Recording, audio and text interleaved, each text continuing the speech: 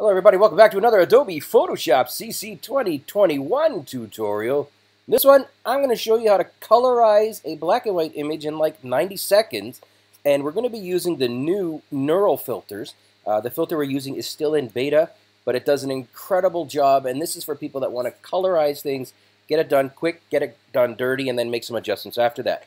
Alright, so the first step here to get going is I'm going to go into my Finder, and I'm going to go ahead and just put in the black and white image. I'm going to drag and drop it, and presto, there's the image, and I'm going to go to open. Excuse me, got something in my throat.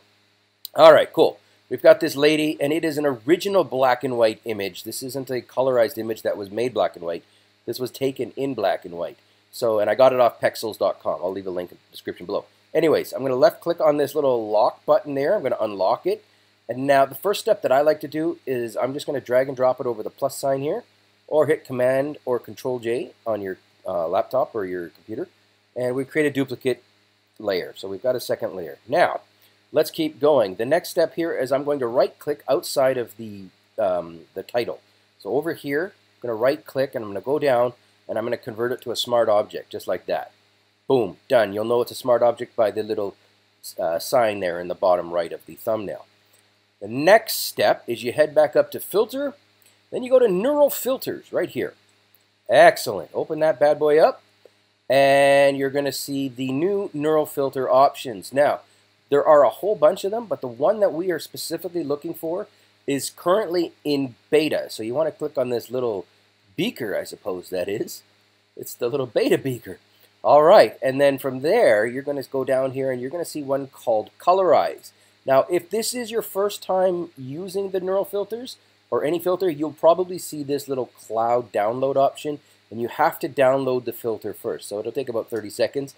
I've already done that, so once you've downloaded that, you can now just use this little toggle switch, and bang, it goes to Colorize. Now, the next step is you're going to see over here is I've gone ahead and, well, I've hit the button, and on the left side here, it's colorized. That was all there was to it.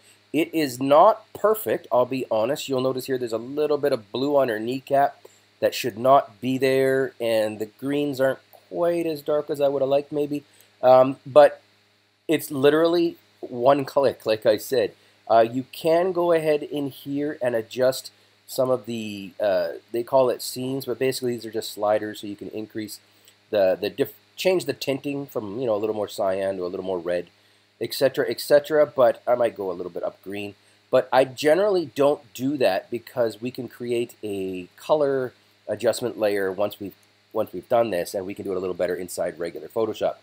That's all it takes to colorize an image, guys. Hit OK, and the image is done. Like, we can now go in and make some adjustments to it, which we'll put in another video.